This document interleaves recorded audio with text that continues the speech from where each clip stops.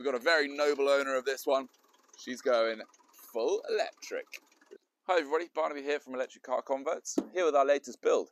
This is a 1969 Land Rover, lives in London and is used every single day to commute in and out of London and really enjoy the city the classic way. Being 50 years old, her diesel engine, which is original, spews out a lot of smoke. It's perhaps not performing as well as the owner requires, and therefore they've brought it over and we're going to convert it to an electric Land Rover for them. The owner has actually said to me that he's almost embarrassed, if not feels a little bit bad, turning the ignition on every time he starts it up in the morning, if there's pedestrians around, if there's cyclists around, because the smoke that comes out the back doesn't really fit in with London at the minute, which is full of electric car charging points, full of electric cars, full of electric buses, bicycles, scooters. We're really trying to make London a more eco place, reduce the emissions in the air.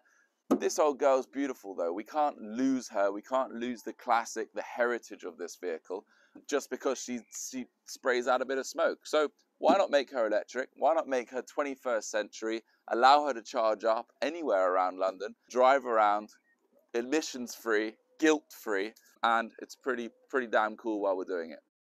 So here she is. You'll actually notice on the dog that there's oil all over her because she's been underneath it.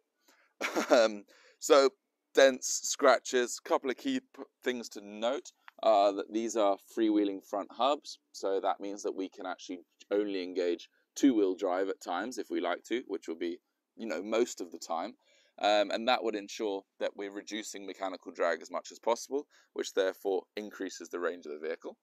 The owner has had the car for roughly a year or so, and in that time has sort of kept Exmoor trim in business. So this is a beautiful Exmoor trim hood, and if I show you the interior, we've got some fantastic Exmoor trim seats and door cards, all new hood sticks, back seats, and an interesting sort of boat style floor, which I actually think really suits these vehicles.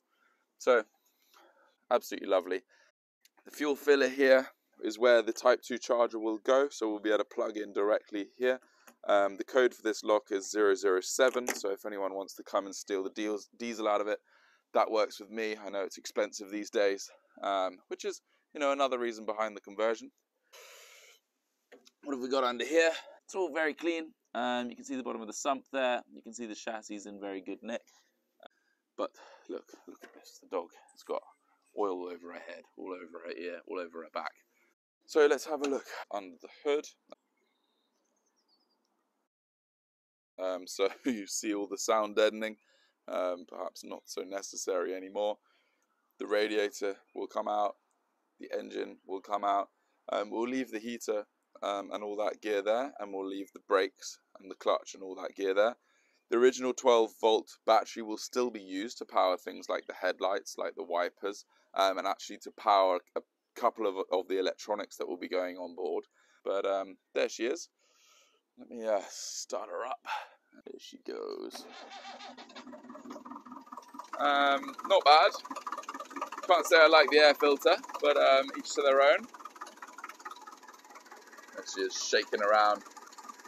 So the client of this car has had a quote for a full engine rebuild, coming in at £12,000.